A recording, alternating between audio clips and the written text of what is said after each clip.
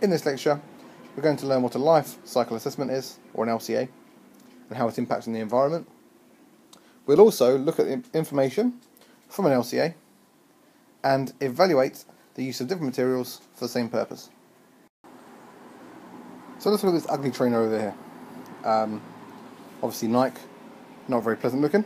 To perform an LCA, or life cycle assessment, you need to ask some questions about the shoe. Well, firstly, you can ask what's it made out of. So, what chemicals? Let's try and do some appropriate grammar. So, what chemicals have made the shoe? Are we talking about plastics, rubbers, fibres, glues? Because that has an impact on the environment. Then you can ask where it came from.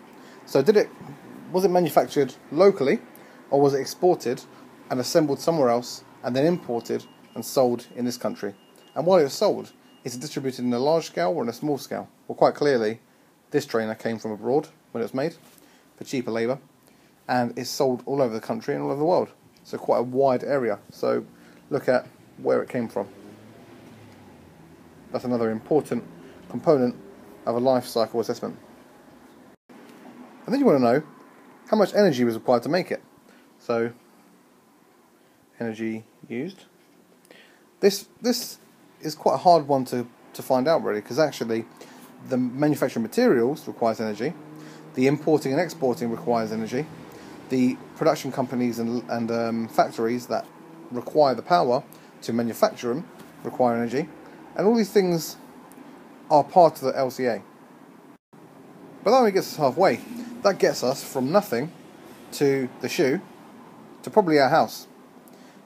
But to find out the whole life cycle, we've got to consider what happens when the trainer dies. And by dies, I mean you stop wearing them either due to breakage or they've somehow become less fashionable than they are now. So once the trainer has been used completely, and it's no longer needed, it gets chucked away. And the question is, you know what, I might draw a little bin there.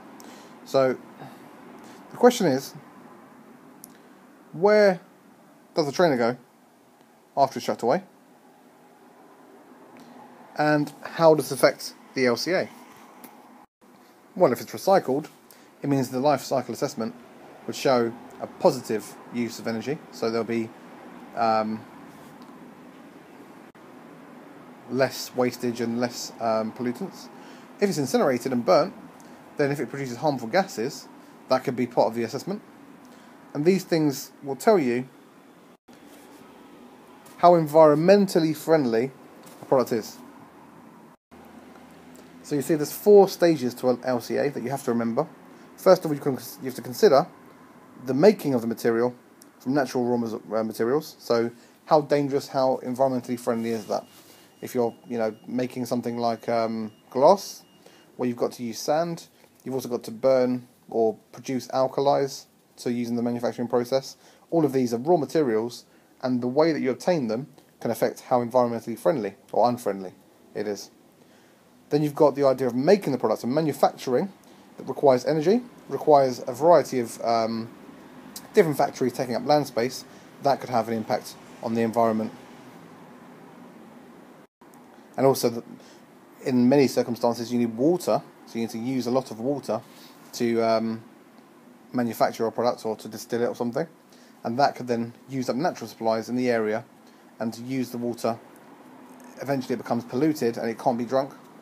Then the use of the product, depending on what it is, can add up quite a lot to the environmental impact, water use, energy use as well. So for example, a shoe, not very important to consider, but a washing machine, once it's used continually every day for about 5 years, that produces even more greenhouse gases and so on, and uses water.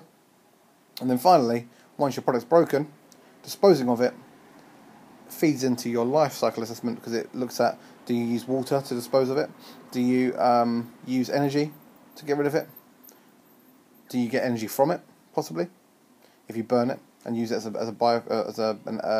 fuel? And does it affect the environment? Are you going to dispose of it in an area where it can pollute the rivers or the air? So, let's consider a couple of materials and compare parts of their life cycle. So let's say you're going to manufacture drinks bottles and you're going to export them by transport, say by lorry. Yeah, these are the most badly drawn drinks bottles you've seen. But these ones are made of glass, and these ones over here are made of plastic. Now, in terms of the exporting via transport, would the plastic or the glass be better? Well, if you look at it, glass is far more dense, and therefore you'd have less, or fewer bottles could be carried by lorries due to the mass of the glass. Whereas plastic is less dense, and therefore you can carry more bottles in each lorry.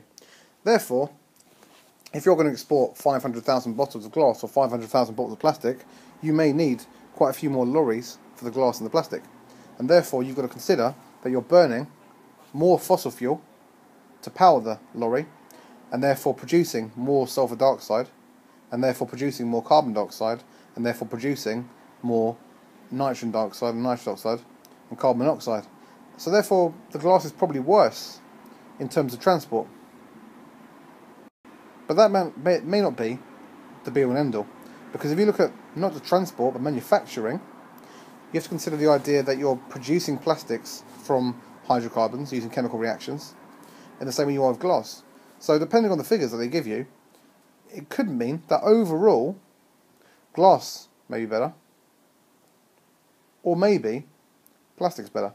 And you can't really tell from one part of the life cycle. You have to consider all the individual steps. So when you're given information from a life cycle assessment, they'll give you a table or a graph. You've got to be able to say, using all the information, which material is better for its purpose. And you'll be considering the water used, the energy input and output, and the environmental impact. And that's what you use to justify your answer. So to recap, you need to know that a life cycle assessment, or an LCA, requires information about the making of the product from raw materials, making the material from raw materials, making the product from materials, using the product, and disposing of the product. And all those four things take into account how pollutant and how wasteful a particular material is.